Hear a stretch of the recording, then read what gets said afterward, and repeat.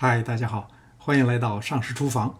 今天我想和大家分享一个特别好吃的番茄蟹肉面。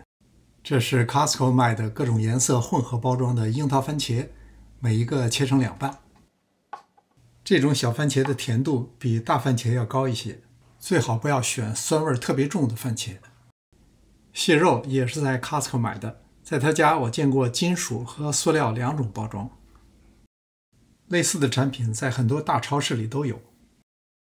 这是百里香，喜欢做西餐的朋友一定要养一盆。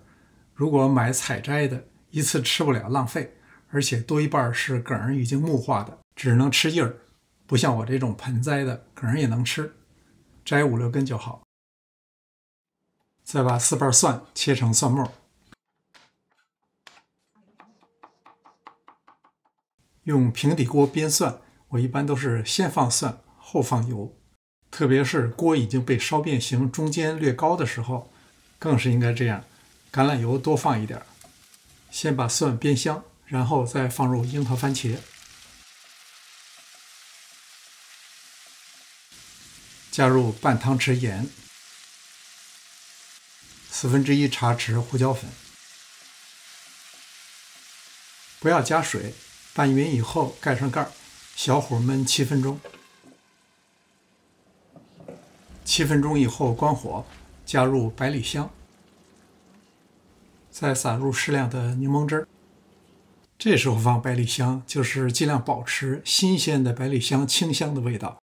接下来要把炒好的番茄放到打碎机里边打成浆状，这是西餐厨师做调料酱的常用方法，可能是餐馆里边的最高机密。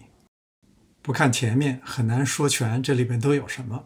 面条里加了盐和鸡蛋，我的秘诀就是尽量把面团和到最硬，硬到即使不放薄面也不会粘。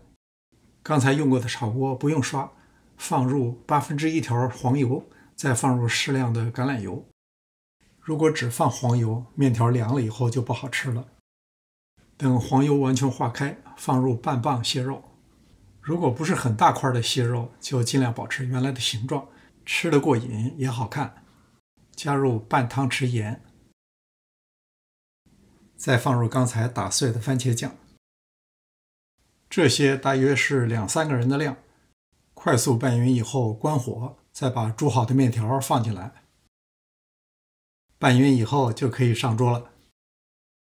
在这儿有必要提醒一下，这种罐装蟹肉并不能100%保证没有蟹壳碎末混在其中，吃的时候一定要小心，实在是太好吃了，怕您狼吞虎咽把牙再硌了。感谢您的观看，临走前别忘了点赞订阅。这里是尚食厨房，我们下次再见。